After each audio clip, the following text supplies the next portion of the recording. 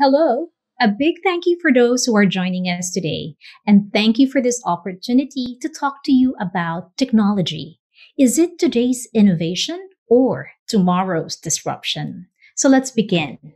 In 2005, we were introduced to the concept that the world is flat. The concept is they view the world as a level playing field in terms of commerce, where all global players and competitors have the chance to compete on an equal ground. This forces us to think that for organizations to be competitive in global space, sometimes their historical or geographic advantage plays a role, but not in this concept. What happens here is that with two major forces like geoeconomics and technology, organizations will have the chance to compete in a global marketplace.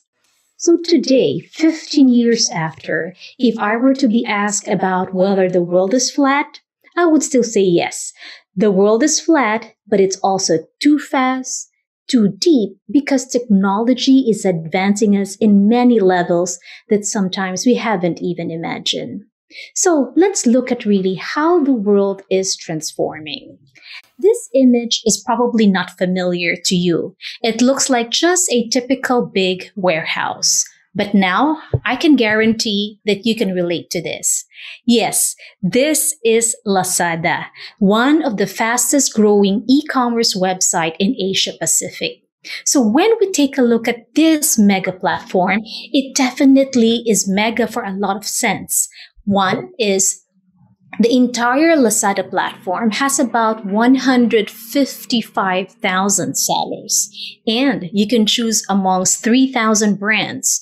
And today, it's actually serving almost 560 million customers in this region. So what makes them big is because they have the ability to really use innovation. Let's look at three things that drives Lazada today.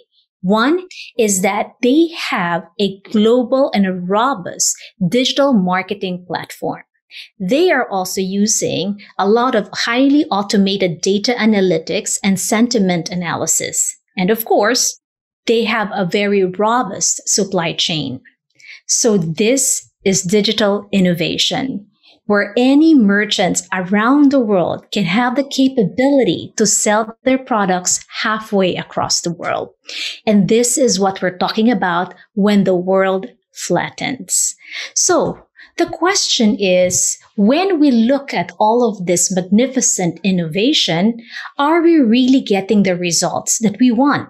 Is innovation actually driving good outcomes for the society? For instance, an effective and an efficient public utility system, or a fast, meaningful, and super rapid technological communications platform? Or is it actually giving us more flaws when we adopt and when we execute all of this innovation? Or worse, it actually widens the gap when it comes to the skills who should be protecting us from this big change. So this is the challenge that we face today. But before I go there, this is a perfect image when someone asks me to describe technology. This image actually depicts that, where you cannot even sense where the wire starts and where it actually ends. And given these wires and cables are so colorful, it is actually where our technology is today. It is so diverse and so colorful, but it is also very complex. And that's what we need to punctuate. Despite the colorful diversity of what technology brings, we need to understand that it is also complex when it's not integrated properly. So when we take a look at it, as we canvass a lot of organizations that are doing digital transformation today, I'd like to focus on these three surveys as they were asked, how are they experiencing or what exactly they're experiencing in their digital journey. So some of the C-levels actually responded with almost common trends. There are also varying degrees of challenges that they also face. But let us all focus on one area, and that is security risks. It is dominant in all of the surveys that security risk is one big challenge or barrier that they do have today as they are transforming. Which leads us to the question. The fact is, does technology causes more problems than the issues it attempts to resolve? So in the next few minutes, please join me. Let's explore how all of these innovations are actually impacting our digital life. This is our future landscape. What we have to recognize is that for organizations to remain competitive and relevant in this marketplace, they must embrace innovation together with the many opportunities that comes along it. So when you take a look at who and who is not transforming, no one. Every organization and every industry today are both forced and are joining the bandwagon. Even the most traditional industry like agriculture, down to the most complex industry like healthcare, are all moving to this fast-paced change. The question also is the fact that are all the organization and industry ready? Let's face it. Alongside some of this innovation are the associated risks that we need to be cognizant. So let me walk you through to 3 areas or 3 industries where there is a lot of adoption of innovation, but equally, there are also eminent risks that we need to discuss. Let's start with the home. Before the pandemic, our home has been what I call running on an extreme IoT environment, meaning we run almost like any other organizations where we have embedded a lot of smart devices from smart TV, smart bulb, even smart speaker. They are all working together and functioning in a seamless interaction using what we call a CIE, which is the common environment where all of these devices are working. So this gives us really not just the luxury of time, but also gives us the efficiency. That's all we need at the moment. But here comes the challenge. We will now be sharing this home space with another complex environment. By 2021, about 20% of our global workforce will now move to remote work operations.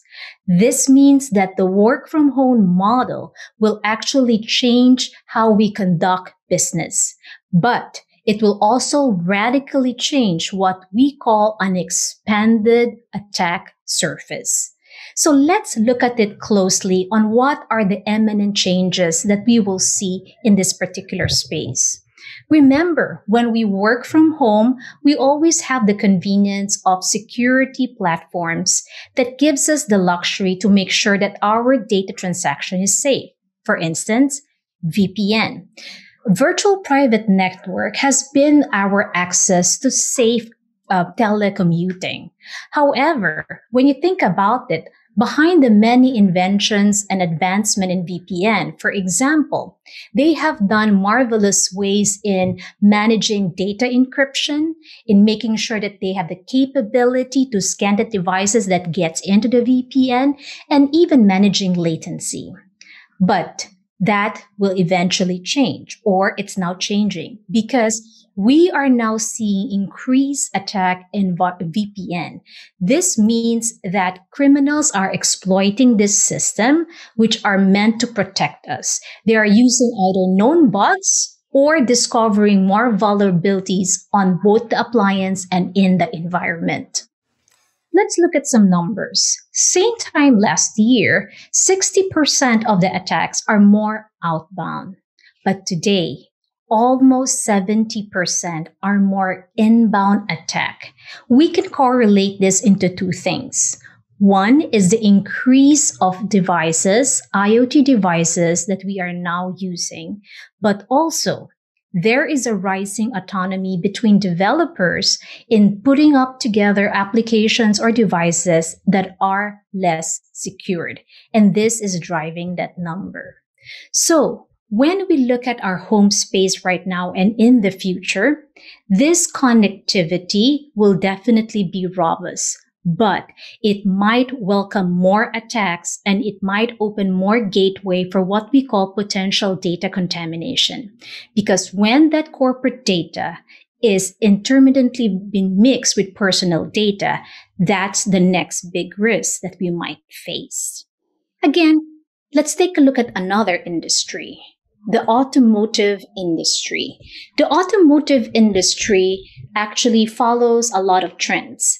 In the Global Automotive Trends Survey that intends to look at the next generations, executives were asked on what likely is their next big revenue stream.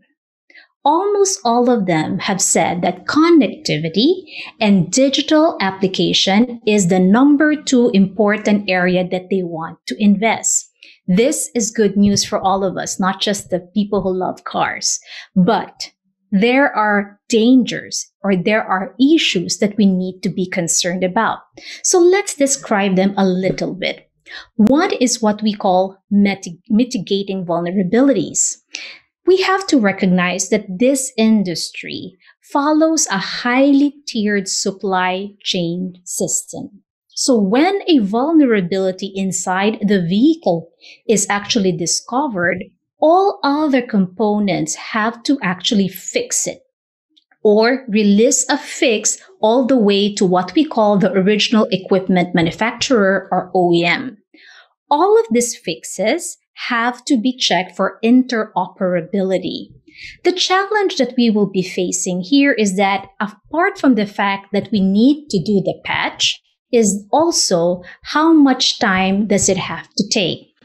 Today, a simple patch requires a minimum of 20 hours. So that means that is the window of opportunity for people who wants to exploit this. So we become vulnerable while waiting for that patch. Another issue that we would likely going to face is it's not really inherent to the devices that are inside the car. We users normally have after product and services that we incorporate inside the car. Say, for instance, a Wi-Fi or a Bluetooth. Remember, most of them works on a dongle that actually is on a firmware or on a software. The challenge is, once we integrate some of these devices, they are actually connected via a controller area network. This is a communication protocol.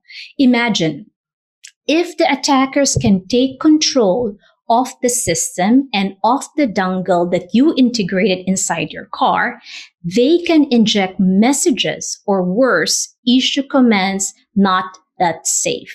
So that is where the challenge comes in. And lastly is what we call ECQ. ECQ is the electronic command unit that is integrated into the car. So this is actually a very small device, but has a capability of safety nets or capability of functions ranging from something to control your essentials, your comfort or security areas in the car.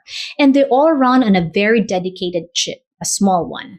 So here comes the challenge. Once we're able to integrate again some of these devices, remember when ECQ was designed on design and implementation all the way to planning, security was not the top of their list. They were designed for the specific function that they supposedly do to the car. So, which means when you do data transfer, when you do send and receive messages, they can be intercepted because they are not encrypted. And that's where the challenge comes in. So the challenge also for us is to ensure that smart cars don't just run fast, but they also should run safe. And the third element that I'd like to bring you is really on AI. AI is something that we are now enjoying. For instance, from Siri to self-driving cars to robots with almost human behavior characteristic, AI is undoubtedly progressing rapidly. That's a period. Now, the challenge we have today, or the opportunity rather, is that within the next 3 to 5 years, AI will expect more changes, good changes, and it will exponentially increase in the number of AI devices on the commercial level.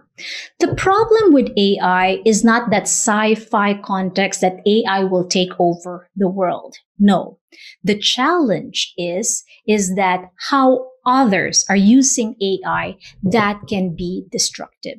The point is, how can AI be dangerous? Let's step back a little bit. Remember, AI is programmed to do something beneficial.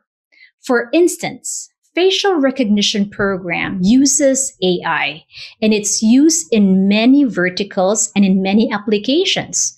A lot of it is, for instance, on your mobile phone. It is used right now as a secondary authentication program, or as critical as allowing humanitarian groups to identify and secure and rescue victims using AI and then running their images into AI analytics. But when cyber criminal uses the same technology to develop something destructive against it, then AI will be dangerous. One of it is what we call deep fake. Deep fake is the use of forgeries of images, audio, visual. They are put together in a highly counterfeit material, sometimes depicting an individual saying or doing something that they have never done. That is deep fake. So when deep fake is integrated into any workflow system, it can manipulate, influence, or change the trajectory of your operation. And that's where AI becomes a challenge. Now, what are we facing or what we should watch out? As AI becomes so advanced, there's also advancement in how other people are using it against its purpose. So we need to strengthen our ability to detect them and to integrate proper control so that we can thwart a lot of this wrong AI enabled applications that are working against us. So AI might look exciting. AI is definitely the next generation innovation, but we need to take a closer look on its adoption as we move forward. With innovation and disruption almost coming into what we call an arms race, some people ask me, Myla, is cybercrime revolutionizing or it's actually just evolving? And my answer is the latter.